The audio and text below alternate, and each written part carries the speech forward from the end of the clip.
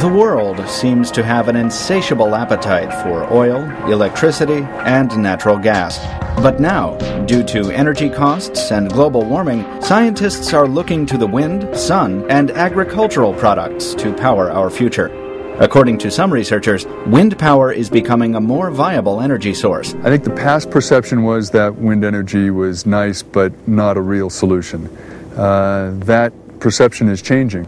I see wind energy getting more and more competitive. At the National Renewable Energy Laboratory in Golden, Colorado, discovering alternative power sources that are competitive with fossil fuels has been a mission of scientists since the U.S. energy crisis of the 1970s. Scientists here also create solar cells that are far more efficient than those currently available to the public. They believe that the market for this technology is about to increase significantly. Recent polls have shown that about 75% of the population would favor the use of solar power, clean power, and would like to see more of it happening. Solar power has been around for centuries, but while the public says they like the idea of harnessing solar power and incorporating it into their daily lives, the reality for many seems to be that it's something reserved for the future, not now. Sometimes, you worry that they think that this is only a fringe, but it's not.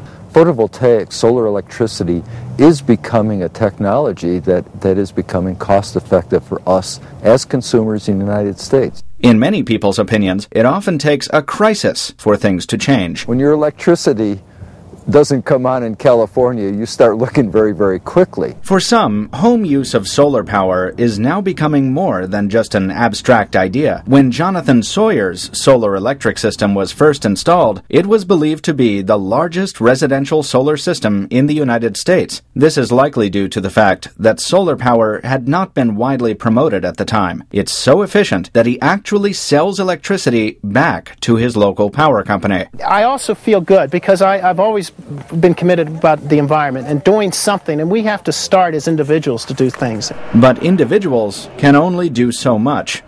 Researchers claim that for renewable energy to truly make a difference, it must be used on a large scale.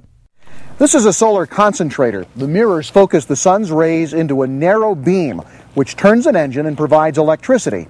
Have to get in the backyard, sure, but a power company could probably find a place for it. The United States and other countries often lacked a great sense of urgency to find energy alternatives. For decades, gasoline prices had been kept low with government subsidies, so people continued driving large cars, usually alone. Nowadays, gasoline costs are higher, which has enhanced the need to find something else to fuel all those vehicles. What's in there now is a material that looks like straw and it's actually the material that farmers just leave sitting on the ground after they go through and they harvest corn. We're trying to get farmers to collect this material so that we can run it through conversion technology to make new liquid fuels. Since the energy crisis of the 1970s, many farmers have been turning food into fuel by using grains like corn to create ethanol. But recently, some of the emphasis on making fuel has been moving away from the grain itself to the stalks and stubble left on the ground after the harvest. The cellulose that's in here that actually is made up of sugars is something that they can turn into ethanol in the same way that they're currently taking their corn grain and having it turned into fuel-grade ethanol. The National Renewable Energy Laboratory has a manufacturing area that is capable of converting harvest leftovers,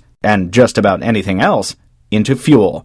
What are some of these other materials here? Well, some of these, like this, for example, is a wood material. Proving that sustainable energy technology is actually viable remains a struggle, at least in the United States. Wind turbines, which were pioneered in the United States, are now being used by several countries in Europe to supply meaningful amounts of power. The cost of energy in the United States is so low compared to Europe that our industry has had a harder time competing with fossil fuels. The cost of fuel in many countries has increased significantly over the past few years. While it has caused hardship for many, this cost increase may also increase the urgency to find reliable fossil fuel alternatives and thereby reduce the greenhouse gases that cause global warming. The time for alternative energy may have arrived, and for those who use it, the future may be now.